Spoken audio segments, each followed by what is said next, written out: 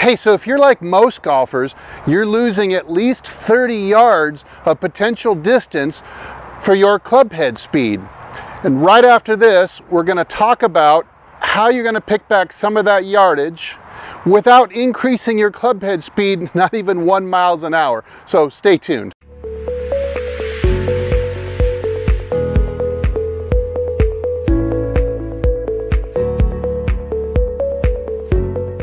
Hey, this is Steve from hititlonger.com.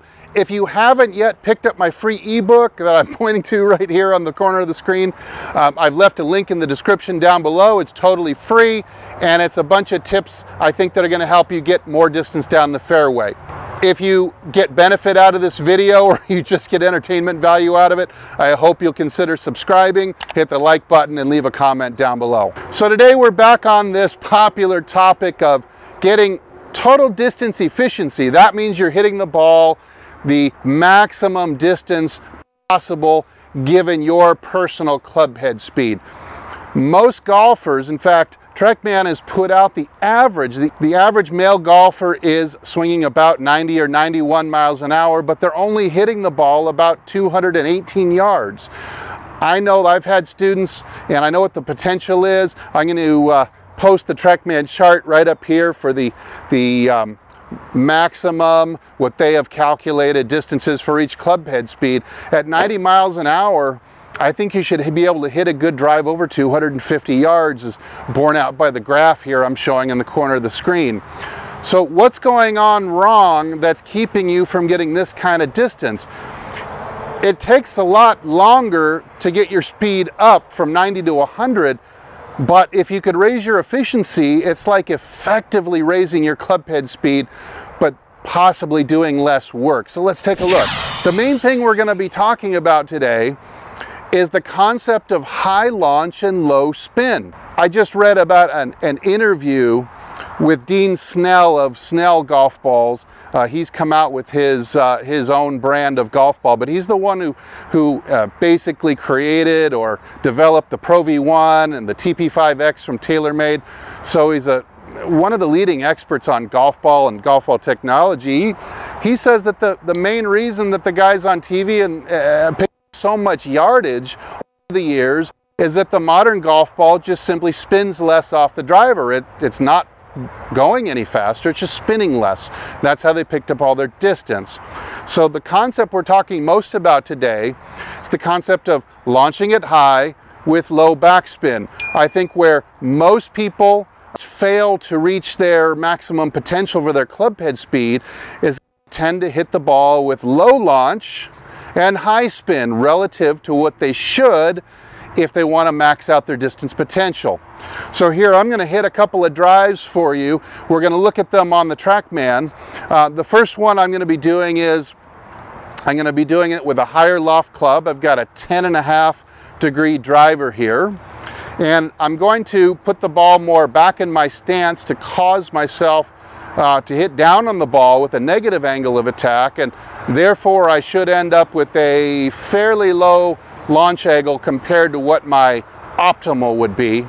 And then because I'm getting so much loft for the speed I'm going to be swinging at, I'm going to get a high amount of spin. So let's take a look. Let me hit a couple. We'll come back and review.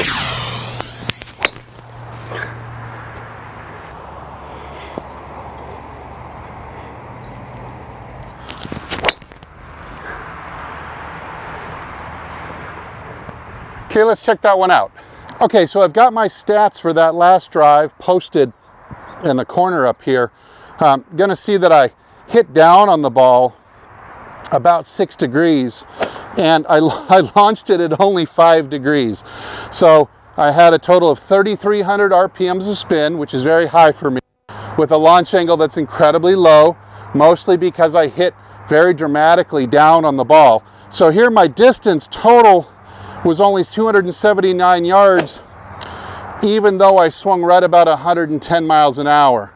So that to me is highly distance efficient. What I'm going to do next is I'm going to make a couple of changes. We'll try it again. We'll compare the two. Okay, so if you recall, the first drives I was hitting were with a 10.5 degree driver.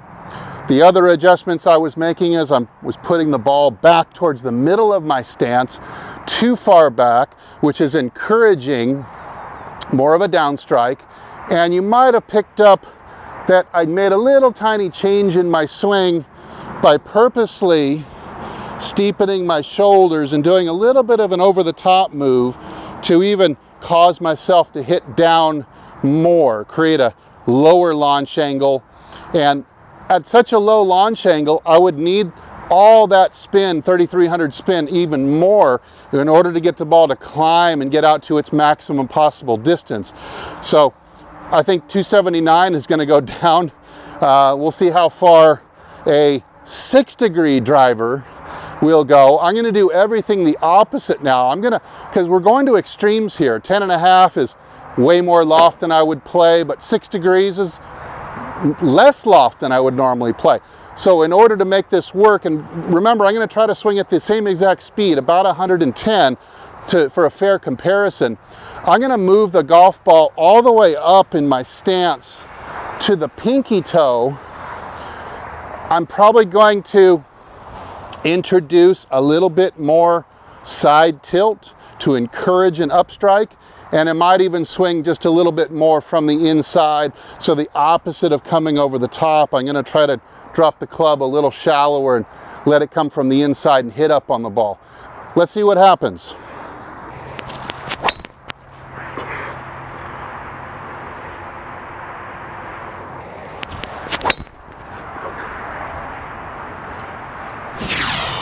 Okay, I got a really good one that time to serve as an example of what I'm talking about here.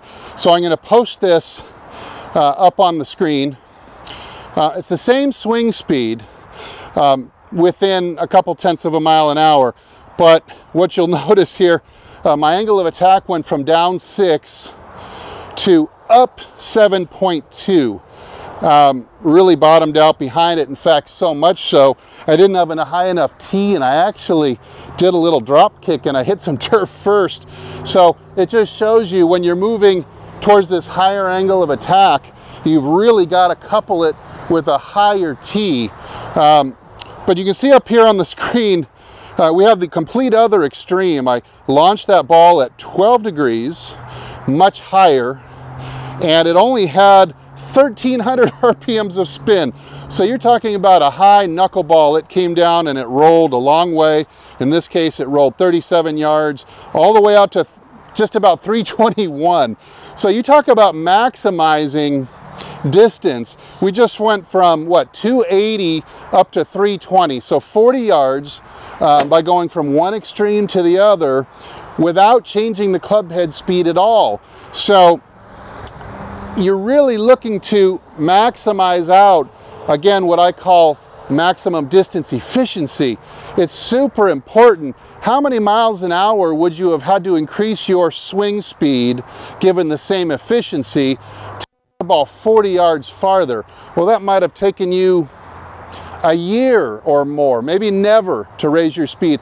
You would have had to raise your speed 12 to 14 miles an hour for that extra 40 yards. And that's probably unlikely. So a better place to attack here is by raising your launch angle, by making the adjustments that I made in the swing, and therefore you can drop down in loft so you're not creating as much spin. And that high launch, low spin combination is what's going to really get you out there a lot farther. So let's review the subtleties that I made between those two setups. On the downward strike, low launch, high spin, I played the ball more back towards the center of my stance, as some golfers make the mistake of doing with their driver. Secondly, I came a little bit over the top on my swing this way, which caused me to swing even steeper, coupled with the bad ball position. Conversely, when I wanted to hit upwards and have high launch, low spin, I moved the ball completely out to my pinky toe of my left foot with my ball position. So really crazy forward ball position. And I turned my body just a little bit more closed with a little bit more side tilt to ensure that the shape of my swing would come more from the inside and upwards. And because of that, the high launch that I was going to get, I dropped down in loft, and then I'm going to have to move up to a higher tee as well.